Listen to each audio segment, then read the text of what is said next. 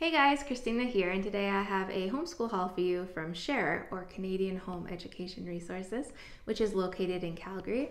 Most of this is from a sale that they had back in January, but it took a while for one of my items to come in, so I just recently got it. So the very first book is called Coming to Canada by Robert Livesey, is I believe how you say it. This book has stories from immigrants around the world coming to Canada, sharing a little bit of what their experience was. They have a number of different countries here. They have Kenya, Chile, Korea, Kuwait, Great Britain, China, Nigeria, and on and on. They have a lot of countries. And one thing I really liked about this is that at the end of each little story, they have topics for discussion and creative challenges. So I'm really excited to use this to have a read through. I'll probably be using this mostly with my grade 9 student next year, but a little bit with my younger students as well. The next book is this one here, Canadian Government. This is recommended for grades 5 to 8. Again, my oldest will probably be using it the majority of the time, my younger children, some of them. But it's all about electing a government, the different levels of government, how bills come into being, the different branches, the Constitution, just a bunch of worksheets that I can use for enhancing our education and study of Canada next year. Next is The King's Daughter by Suzanne Martel.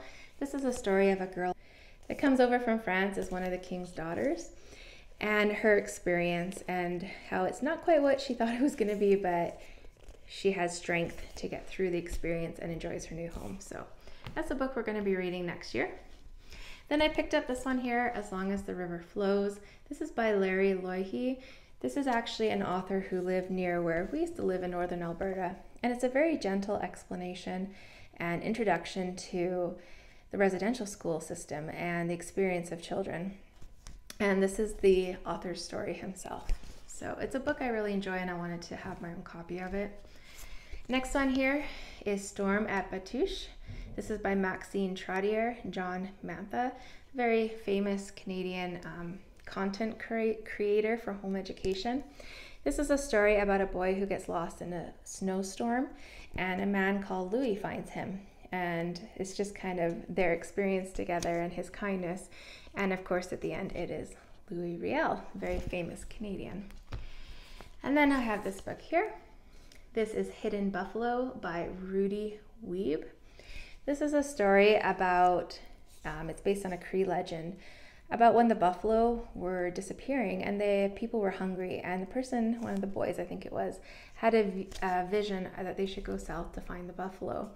And so it's about, do they follow into enemy territory or do they not, and what happens there.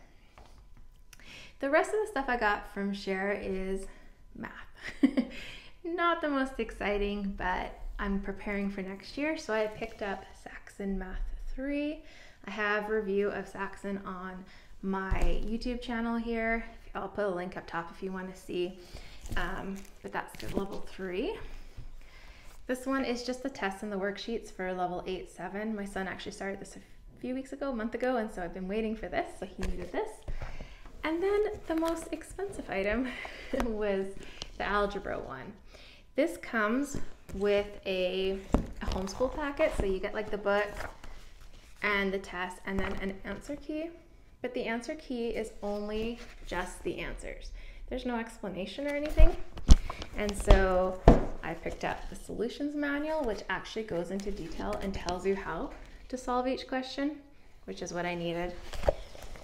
Saxon is quite expensive when you get to this level. It was almost $300 for this level, but again, I have 4 of the children who are going to use it, so it's not that expensive when you average it out. So there you go. That's everything I picked up from Share and from their sale in January.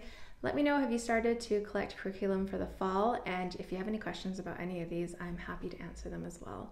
Otherwise, I hope this finds you having a great day. Take care.